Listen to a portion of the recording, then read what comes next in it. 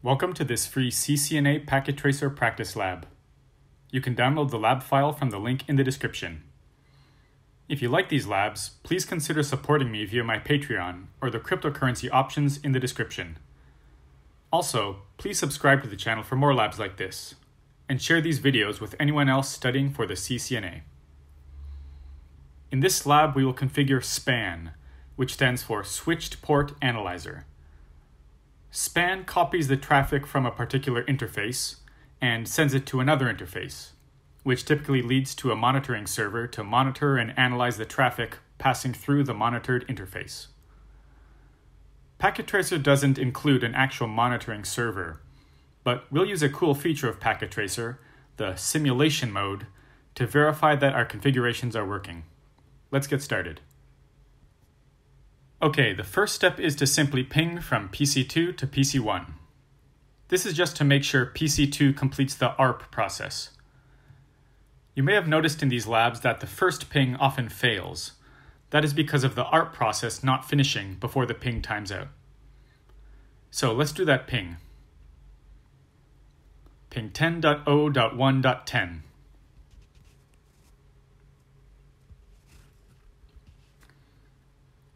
Okay, as you can see, the first ping fails, but then after PC2 learns the MAC address of its default gateway, the following pings succeed. Now let's switch to simulation mode, which is here in the bottom right. This useful feature lets us trace the path of traffic and analyze it at different points in its path. Okay, now let's ping again. Ping 10.0.1.10. Okay, here you can see the ICMP packet at PC2.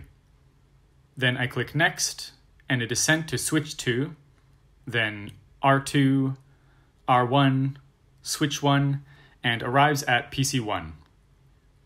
PC1 then sends the reply back to Switch 1, R1, R2, Switch 2, and then it arrives at the destination PC2.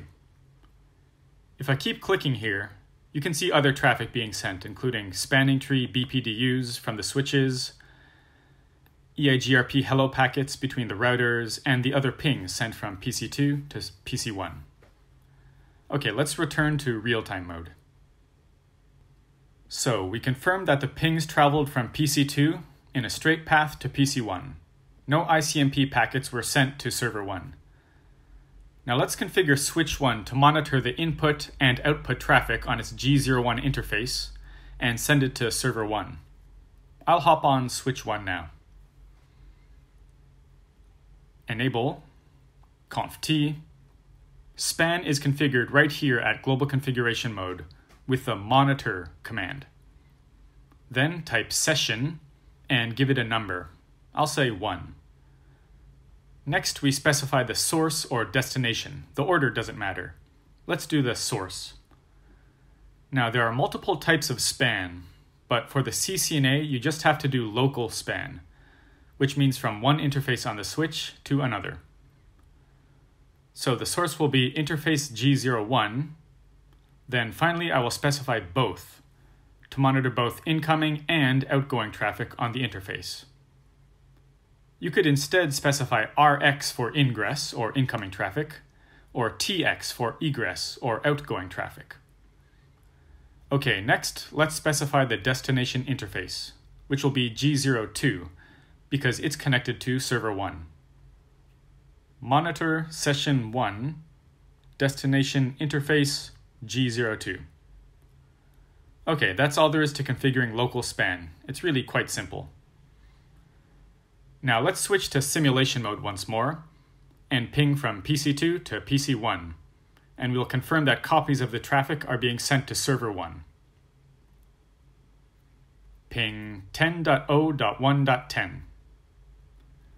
Okay, the ping goes to Switch 2, R2, R1, Switch 1, and now as you can see, it's sent to both PC1 and server 1, because Switch 1 copied the ICMP packet that came in on its G01 interface and sent it to server 1 as well.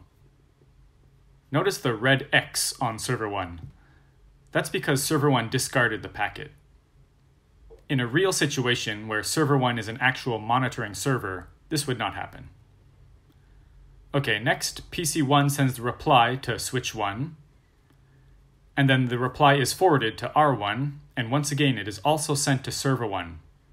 This time switch 1 copied the ICMP packet being sent out of the G01 interface.